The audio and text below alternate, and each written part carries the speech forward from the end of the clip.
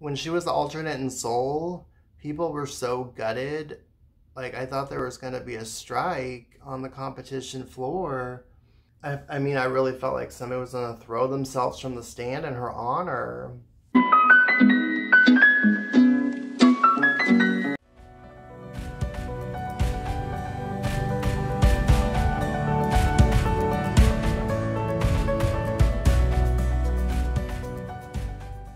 Bonjour, bitches! So today we are going to take a look at Soviet deity, trendsetter, goddess, Oksana Omelianchik, and her groundbreaking, highly rewarding, wonderfully blessed and favorable beam routine from the event finals at the 1985 Europeans in Helsinki. This routine has it all. So let's just delve right in, shall we? Like, I love Омельяанчик so much. Right from the salute, she's a joy. She exudes so much happiness. Gorgeous switch leap with a lot of amplitude. 2 back handsprings to lay out, step out. She has excellent presentation, exquisite polish, beautiful jumps and leaps, wonderful toe point. This is a gorgeous little handstand here.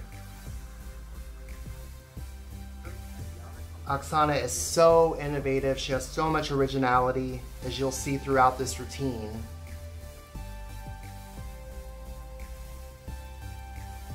Front aerial. Right here, this is my favorite part. 2 forward rolls right into a Corbett. The way she works beam with a smile. You just can't help but smile along. She just gives so much positivity. Look at how she works on releve. Right into this triple twist. A little bit short, but everything else was a treasure. Incredible. Je vis. Je l'aime. C'est un chef-d'oeuvre.